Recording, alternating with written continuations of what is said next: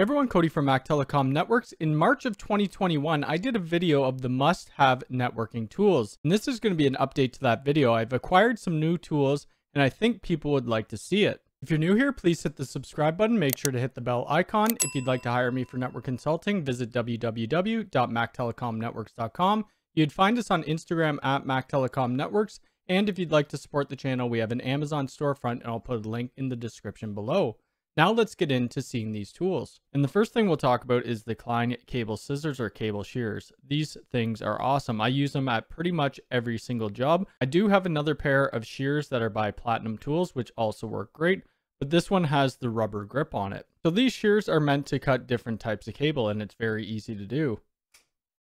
You could also strip your jacket of the cable,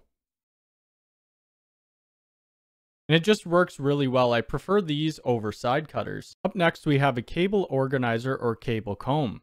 And this thing is great, but we don't use it all the time. A lot of the times I will comb out the cables with my hands. But what we would do, we would pop out the middle piece and then fill the blue piece with the cables and then put it back in. We would then dress the cables down with Velcro, making it nice and neat. This thing is very easy to use and has saved me tons of time when I'm dressing in my racks. Next tool is the toner by Tempo Communications. When you're trying to locate cables, this thing is awesome.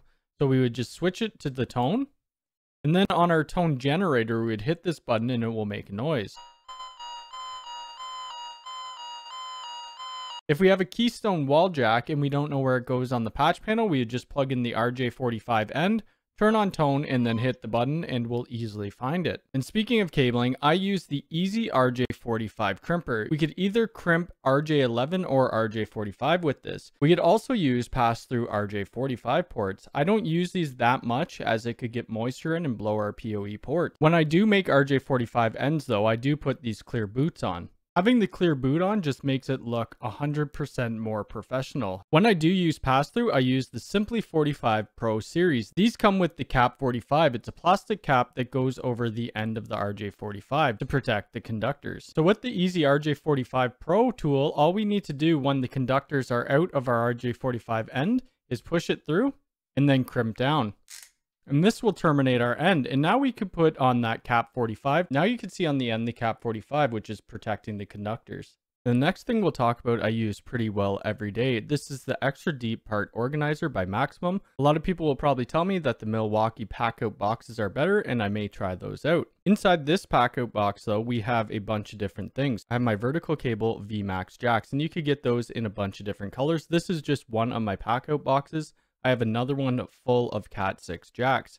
So we have the yellow jacks, we have blue jacks, and then I have some coax Keystone ends. The vertical cable vmax jacks are the only jacks that I use right now, and they're used with the iPunch tool, which we'll get to in a little bit. Lots of people ask me about these cables that I use between my patch panels, and these are 6-inch patch cables. They're done by a company called Infinite Cables, where they're local to me. You could buy them from Monoprice or from Vertical Cables. You could also buy the slim patch cables in different lengths. This is a 1-foot patch cable. And the last thing in this box is Keystone blanks. I use Keystone blanks all the time. If we're using a Keystone patch panel and there's empty slots, we'll end up putting those in. Now we'll take a look at patch panels. I use unloaded patch panels, and these are Keystone patch panels.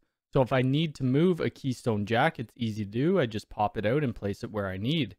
This is just a no-name brand, and I'll put a couple links on Amazon for where you can find these. But I also do use vertical cable Keystone patch panels that have a cable organizer and a tension bar on the back, and I'll show that on screen right now. These patch panels are very easy to populate. You just grab your Keystone jack, and then you put it in and click.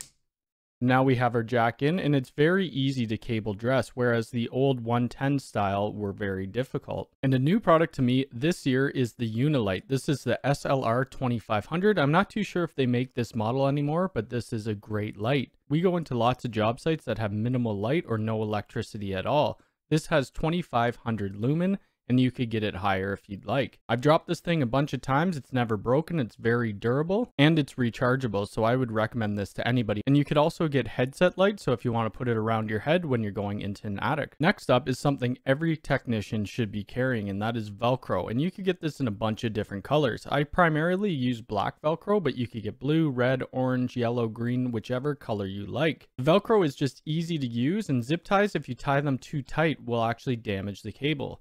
And if you're going to be adding other cables in the future, you could just pull the Velcro out and then put more cables in. When we're bundling our cables, we always want to make the Velcro a little long, so if we're adding more, we could still use the same piece of Velcro. And I like these thinner pieces of Velcro. Some of them have the fluffier top on them, and I don't like that. I think these look a lot cleaner. And the next tool I'll show is the Dremel 4300.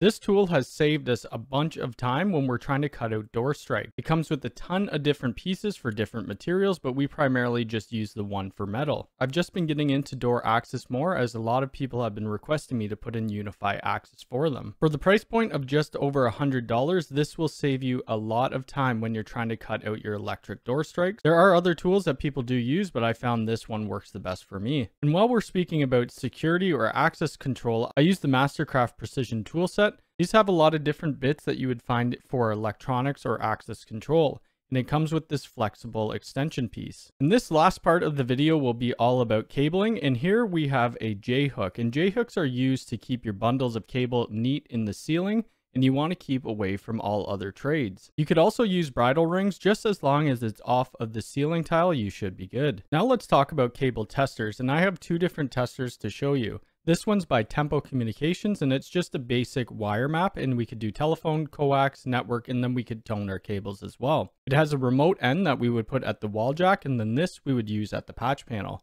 What we would want to see is the pairs 1 to 8 all lining up, and I'll show you how that's done.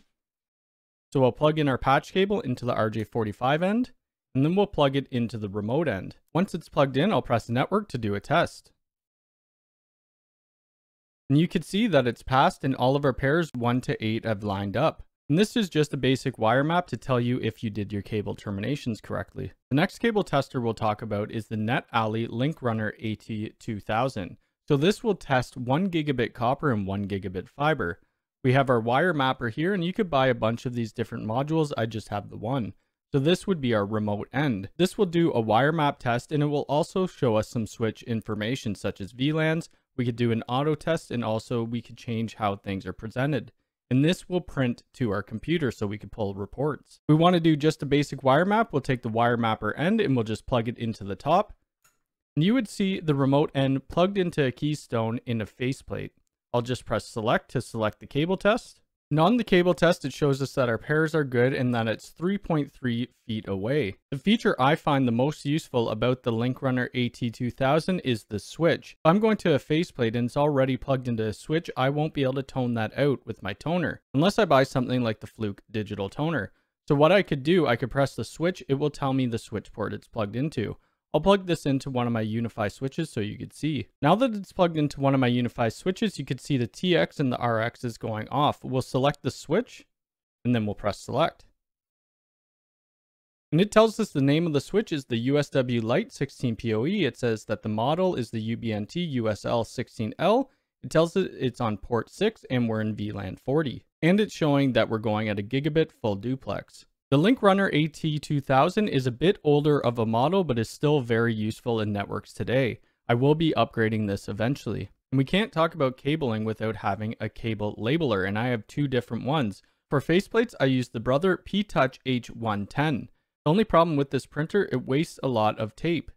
If I press power on and then we print the D10, you can see how much tape has been wasted. It's very important that you label all your faceplates and your patch panels as well as the back of your cabling. And for my cable wraps, I use a different labeler. For wire wraps, I use the Brady BMP21-Plus-KIT1.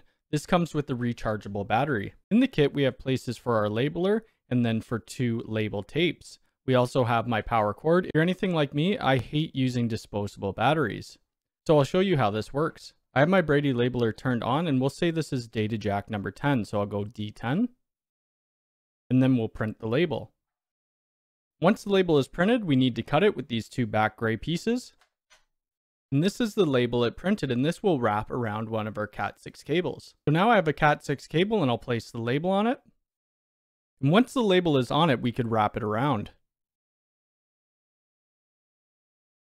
And we do this for every single cable at the back of our patch panels. And this last tool is my favorite tool I've used in the last year, This is the vertical cable eye punch tool. What this tool does, it crimps your keystone jack so you don't need to punch down every conductor, and I'll show you how that's done. So I have my cables laid out into a keystone jack, and I'm using T568A. I'm in Canada. Other people will use T568B. And also for anybody in Europe, the standard there typically is to use shielded cabling, and they do have an eye punch tool for shielded cables. This tool only works with the vertical cable vmax jacks. So to terminate this keystone, we just need to place the keystone into the tool. We'll place it upside down and then feed it into the tool. Once it's in the tool, all we need to do is crimp it. Now all of our pairs are punched down into the vertical cable vmax Cat6 jack. This tool has saved me tons of times when working on large cable jobs, and I recommend it to anybody working in cabling. And that's it. That's the must-have tools for 2021 to 2022. I'll probably end up doing an updated version of this video in later 2022, as I'll probably acquire some new tools. If you think there's any tools that I should check out, please leave it in the comments below. If you like this video, hit the thumbs up button. If you're new here, please subscribe and hit the bell icon. All right, thanks.